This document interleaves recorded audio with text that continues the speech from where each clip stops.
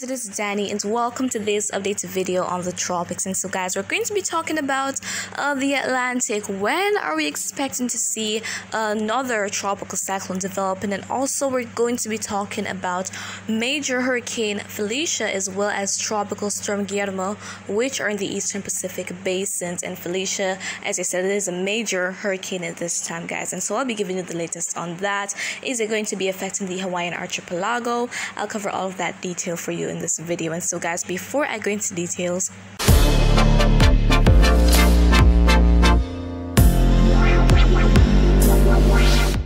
alright guys, and so first let us kickstart things with, of course, Hurricane Felicia. So as you were seeing, we have a major hurricane. We have that well-defined eye. The system is quite symmetrical, and actually it was a lot stronger than it is now. It's just begun weakening, guys, and so it had peak winds of 145 miles per hour, which is Cat 4 intensity, just about 10-11 miles per hour more, and we would have a Category 5 major hurricane. Fortunately, at this time, it is in the open Pacific. It is not a threat to land as of right now.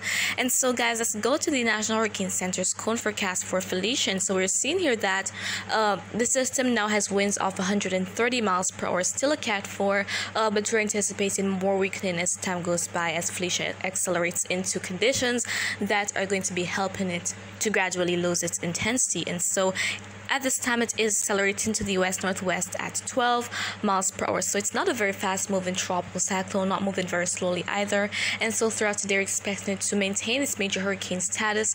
But by tomorrow, we're expecting it to now be a Cat 2 hurricane and gradually weaken down to a Cat 1 and eventually a depression. And so, guys, we're expecting that it is going to be moving on a west-southwesterly track starting maybe about on Wednesday. And so it's going to be moving quite south of the Hawaiian archipelago, well south of the Big Islands. So most likely the system is not going to be affecting the archipelago with any dangerous conditions. Probably the only thing that is to be concerned about is the surf, guys. So you don't want to be out going to the beach or going surfing or anything like that when the system is going to be moving by. But of course, it's going to be a lot weaker, so significant impacts are not anticipated.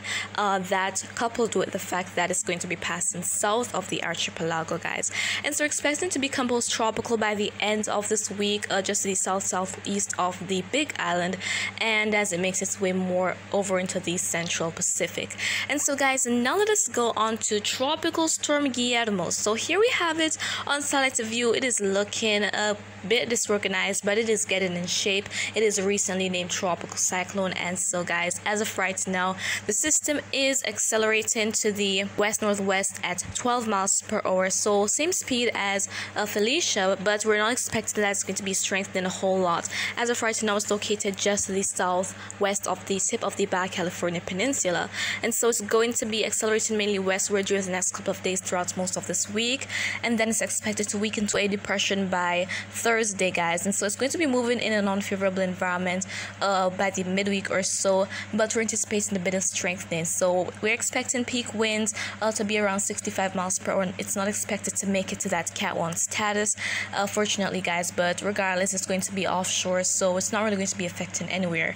And so it's going to be encountering some dry air as well as a bit of moderate shear that's really going to be helping the system to not strengthen much. And so guys, now let's look at what our models are forecasting for both of our tropical cyclones in the EPAC.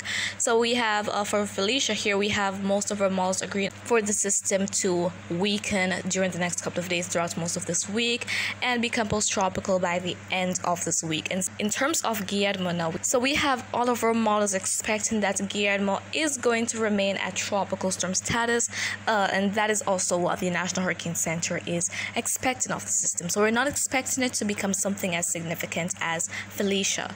And so we have all of our models in terms of the track of Felicia agreeing that the system will pass south of the Hawaiian archipelago. So if you're there, guys, you don't really have anything much to worry about, but I'd say still keep an eye on it because because again, anything can change at any time. And so guys, now let's hop over into the Atlantic basin. So what is happening there? So as you can see, no new tropical cyclones are expected during the next 5 days. So we don't have any disturbances as of right now to watch closely or things like that. And why? Mainly because of the Saharan dust. So that is a huge problem for our tropical cyclones right now. And so here we have the dust map, and we're seeing this very dense plume of dust. When you see those oranges going to that red and that pinkish shade, that is when you have a lot of dust. That suppresses tropical activity because of course tropical cyclones need warm and moist conditions in order to develop and to intensify. And so all of that is being inhibited in most of the main development region.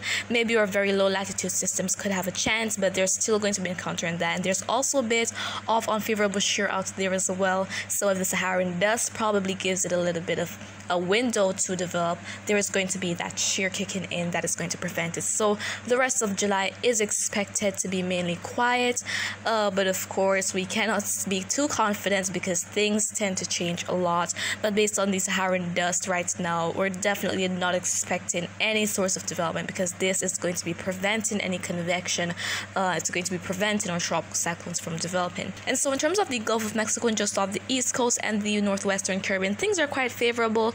But let's take a look at the wind shear map. And so that was just the Saharan dust. And so in terms of the wind shear map, the Gulf is favorable at this time in terms of the wind shear and the Saharan dust, and definitely the ocean temperatures. So the Gulf is usually a hot spot for our systems to develop and intensify, especially as we approach the peak of the hurricane season.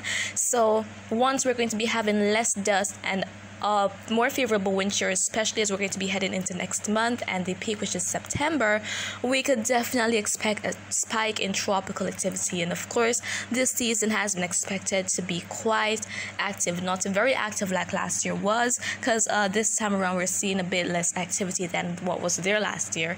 So we really have to wait and see what the outcome is going to be. But as of right now, the rest of July is expected to be mainly quiet, guys. We do have some unfavorable shear setting in across most of the Caribbean, which is indicated by the reds. The greens mean that the conditions in terms of the wind shear are favorable to accommodate our tropical cyclones, and the yellows mean neutral, which means that the shear won't be too impactful on our systems when they're trying to develop. And so in terms of the satellite view, we do have a bit of shower and thunderstorm activity out in the main development region just off Africa and a bit more west, kind of low latitude. But again, guys, we're not expecting any development to take place due to that Saharan dust, and there's also some unfavorable shear.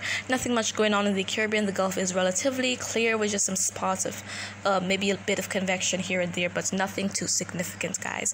And so in terms of the ocean temperatures are definitely supportive across mainly the Gulf and the Caribbean to help any systems that are going to be trying to develop, guys. So that is the only factor as of right now across most of the North Atlantic basin that is favorable and will be throughout the hurricane season, guys.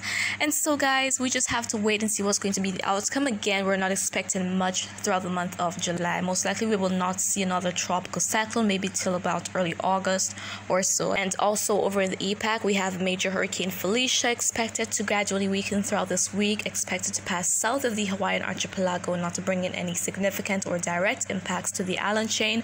And we also have Guillermo, not expected to strengthen much or become a hurricane, but it is going to be out in the open Pacific, where a bit of strengthening is anticipated throughout the next day or so. And so, guys, that is it for this update video on the tropics. And so, guys, if you found it to be quite informative, please leave a thumbs up, and you can also share your thoughts in the comments or ask a question. I will try to respond as best and as soon as I can. And just remember to always be weatherwise.